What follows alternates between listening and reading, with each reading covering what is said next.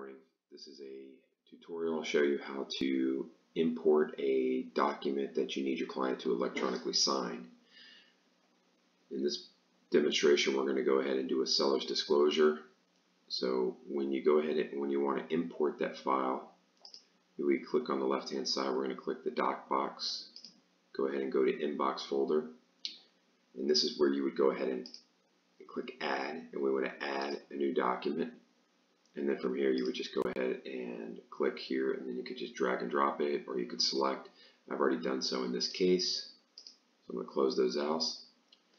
Go ahead and click on the menu, which is the three little dots on the far right hand side, and we're going to go ahead and click sign into Authentisign. And we're going to go ahead and select our participants. So from here I'm just going to go ahead and add myself.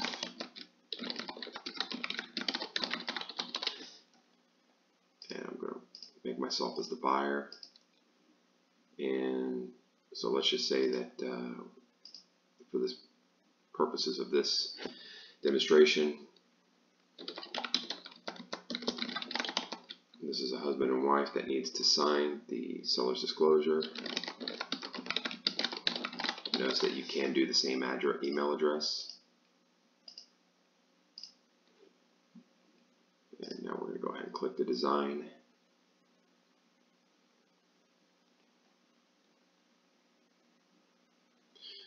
Alright, so we're going to scroll down. So you'll notice in the top right hand corner it first says Mark. So now we're going to set up all the initials for Mark. So we're going to do the initial here. We're going to scroll down. Bottom left of every page, even the signature pages, still has an initial.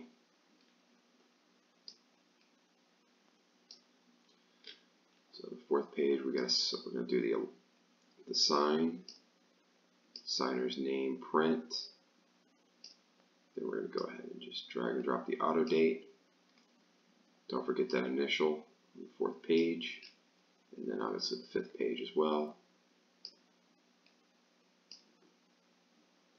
Signer's name, date, and then initial. So now that we've completed all of that, we just want to go ahead and do a quick review, make sure that we hit all the fields. We didn't miss a place for an initial, a place for a signature, or a place for a date. So we'll just go back up to the top. Now we're going to go ahead and we're going to change for Tracy. And now we're going to go ahead and do the exact same thing. So we have the initial, first page.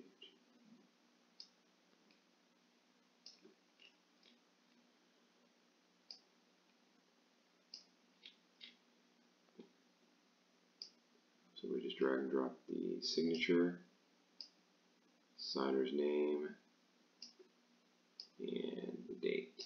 And don't forget that initial. And now the fifth page. Sign, signer's name, date, and initial. And once we've done all of that, we review to make sure that we didn't miss anything. We go ahead and click next. And now we go ahead and we send the invitations out, and those are the emails that our clients will receive.